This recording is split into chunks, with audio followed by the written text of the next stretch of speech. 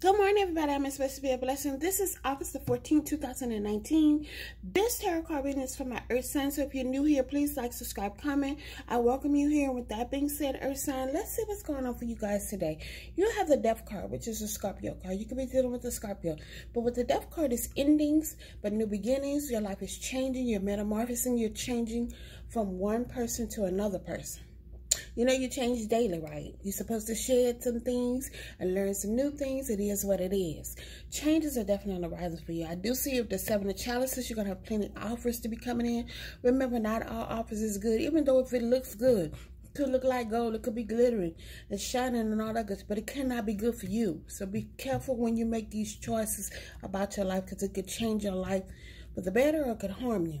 Also, you have the Ten of Swords. Somebody took somebody's ass to hell and back here. Somebody's definitely in their mind. But the good thing about this is Ten of Swords. Whatever you've been going through, that's talking for some fighting, ending the relationships, whatever it is, and you done been through it, it's over with. Now it's going to be a new beginning. You have a Two of Chalices. This talks about a partnership coming in for you here.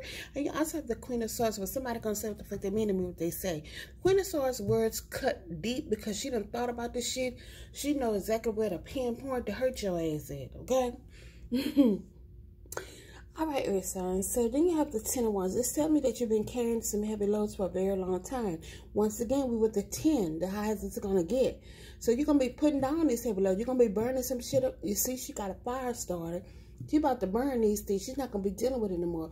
She's getting a fresh start. Awesome. Magician said you can manifest whatever you want to come into your life. It's up to you. Your intuition is at an all-time high. You have all the tools you need in order to do so. And someone could definitely be working magic as well. Now, the Ace of Chalices here. It talks about a new beginning, new love, doors of opportunity opening for you, and your intuition is at all-time high with this Moon card here. I see things are going to be overflowing for the better for you, because you have the Ten of Pentacles, where you have financial increases on the horizon for you. With that being said, this is your end of your reading for today. Underneath the bottom of the deck, let's see what card do you have. Definitely. Reminiscence of the past. Have a blessed day.